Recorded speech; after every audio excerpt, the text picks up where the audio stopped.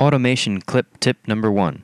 When working with automation clips, pay attention to whether or not the slide remaining points button is on or off. To locate it, bring up your playlist, set your focus to automation clips, and just below where you set your focus is the slide remaining points button.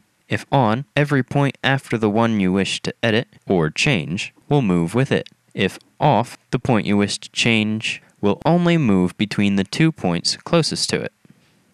Both options can either prove very helpful or very annoying, depending on the kind of changes you need to make.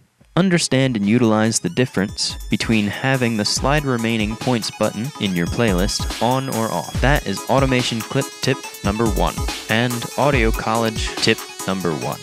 For the complete list of current AudioCollege tips, please visit our website or watch the playlist on the YouTube channel.